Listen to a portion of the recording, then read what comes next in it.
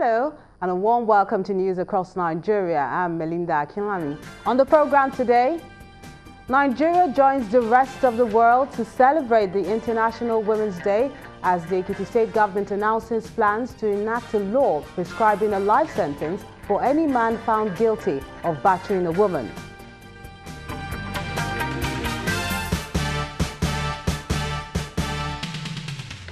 Communal clash in Ile-Ife, Osun State leaves 5 dead and property destroyed.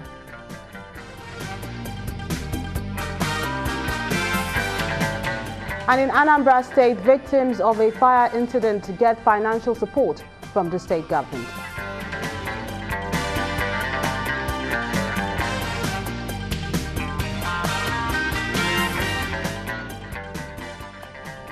It's International Women's Day and the federal government is giving women a gift in form of quarterly soft loans of between 10 and 100,000 naira without collateral. With this, the women can engage in productive enterprises.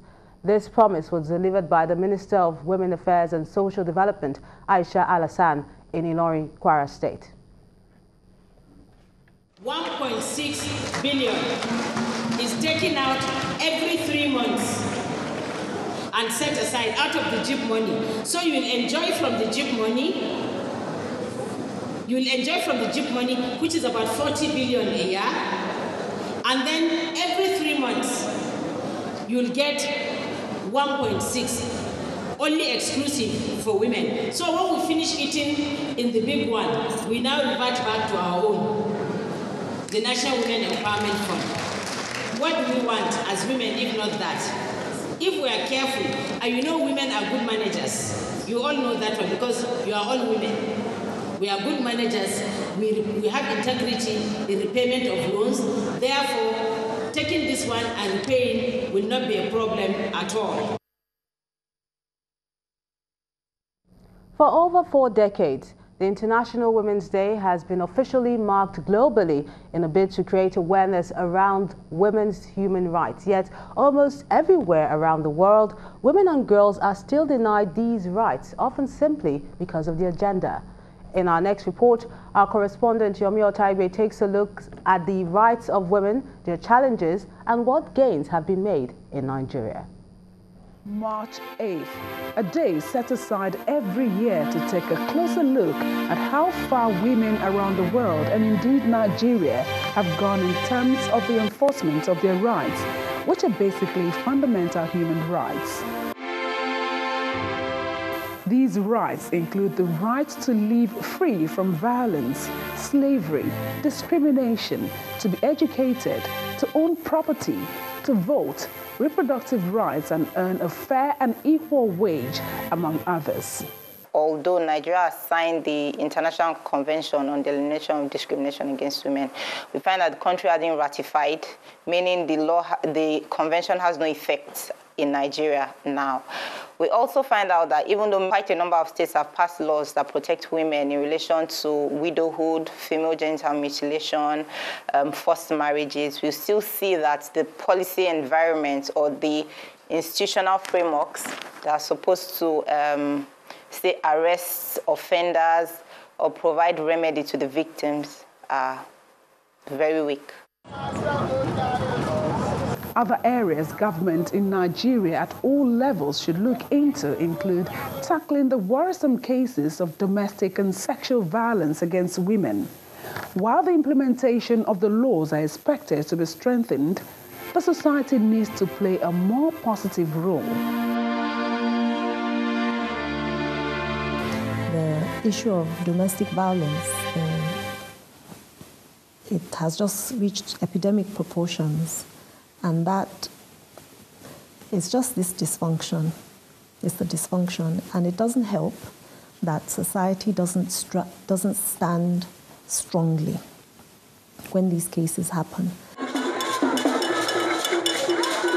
Flipping the page to politics, the level of women's political participation in the country, according to the National Bureau of Statistics, is 6.7%, way below the recommended national gender policy of 35% affirmative action.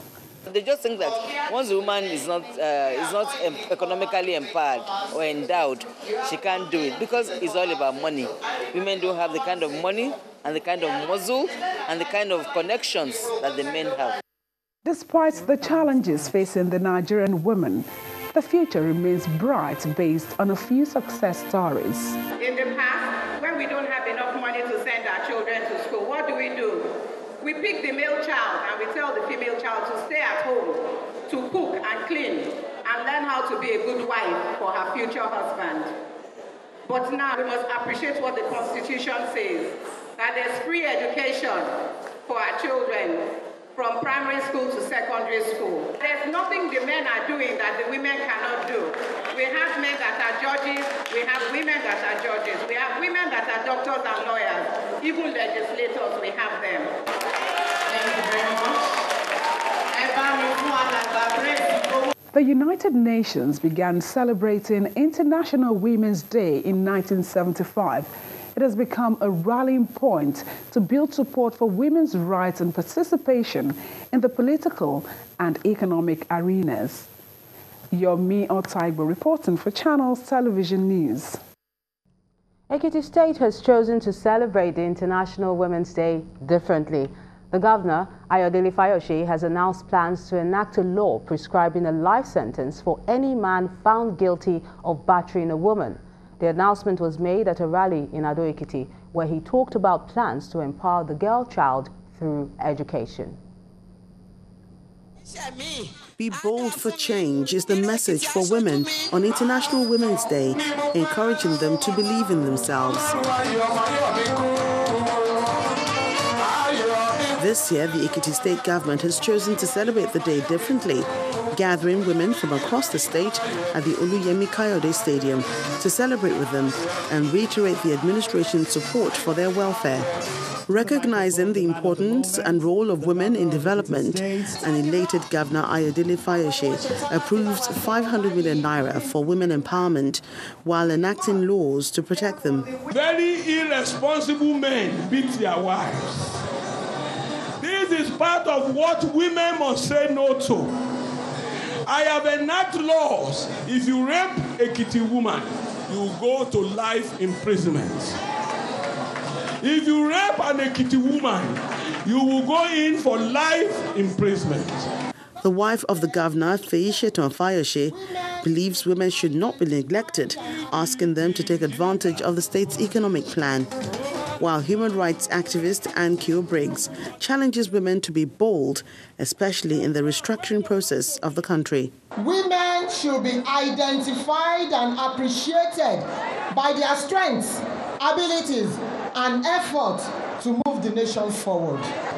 I urge Ekiti women to let us come together more than ever before to emphasize, ensure, and realize the objective of women empowerment. The women must join the governor and tell the government from Ekiti State across the 36 states that we must restructure Nigeria if any political party or politicians are thinking of having elections in 2019.